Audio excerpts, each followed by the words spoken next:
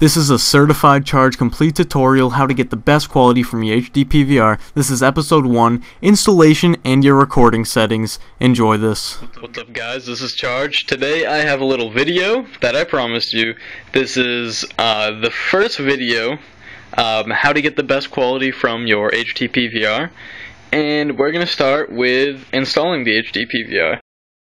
Alright, so basically, in this first episode, I'm going to tell you about all of these cables in the back here, where they connect, and I'm going to tell you about the Hdtv, about your settings on Xbox, and about the Hdtv connector for the component cables in the back of the Xbox. Alright. Let's start out right here with the back of the HD PVR. As you can see, I have a ton of cables connected back here. I'm going to go through each one of these, starting with this one all the way over here. This small cable is the power cable that plugs right there into the outlet. This next cable right here is a USB cable that you will connect to your laptop or desktop computer. It has this little USB cord that comes out. That's how you record to your computer. And then these cables, these top ones right here, will all be plugged in. They come with your HD PVR. They plug in to the top row. They go in order of red and white audio, and then green, blue, and red video cables. Those will plug right in here, and then you will put them in the same order over in your, or I guess it's a backwards order, over in your HDTV. These should be color coded, so you will know where to put them. And then the cables on the bottom are the component cables from the Xbox. On your component cable, you should have a splitter. It goes off. On the right, there should be 3 cables. A yellow, a red, and a white. You plug the red and the white in there, and then the yellow you just let hang to the side. And then on this side you have 3 other ones, and they are green, blue, and red, and you plug those right in on the bottom here where these green, blue, and red are. So basically you have the audios over here and the videos over here. As you can see, my Turtle Beach audio connectors are right there, right before it's plugged into the HD PVR. That won't affect your quality at all. So that's all good. Alright, next we're going to move on to the Xbox. Alright, as you can see, my Xbox right here. In the back, I have a few cables plugged in. One of these cables is for the power block, which then connects to my outlet over there. And my other cable is my component cable. On the side, you can see it says HDTV and then TV. You want this switched to HDTV. After you have all the cables plugged in, the next thing you want to do is make sure you have the right settings on your HDTV. So right now, you watch me, I'm just showing the screen capture of my TV. You're going to press the middle button on your controller, go over to Settings, and then System Settings. On System Settings, you'll see Console Settings. And the display is what you're going to want to change. HDTV settings. And you are going to be on one of these already, and you want to be on 720p.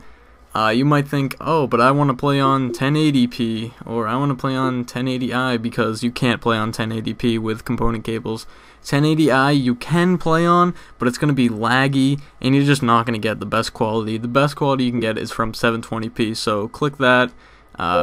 Click that you like it, whatever. And the next thing we'll talk about is the computer interface. Now, after I've showed you how to do everything on your Xbox, your HD PVR, and your HDTV, you're going to go to your computer, and this is what's going to show up on your computer. You have the ArcSoft capture module, everything you need to capture your video, and these are the settings you want to have. Over here, your source wants to be the Hauppauge HD PVR, obviously.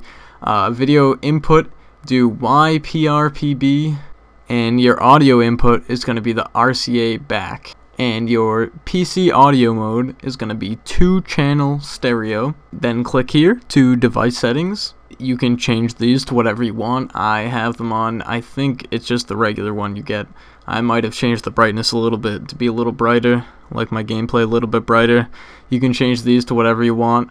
I think they're fine right in the middle, to tell you the truth. I don't think you need to do anything in video decoder. If you don't have NTSC-M, change it to that. but it should be there. Alright, and now go to Format Settings. In Format Settings, you're going to want your bit rate at 13.5. That is the best bit rate. 13.5. Constant bit rate. Definitely want it constant. It's going to already show up 1280 by 720p because that's what your TV is.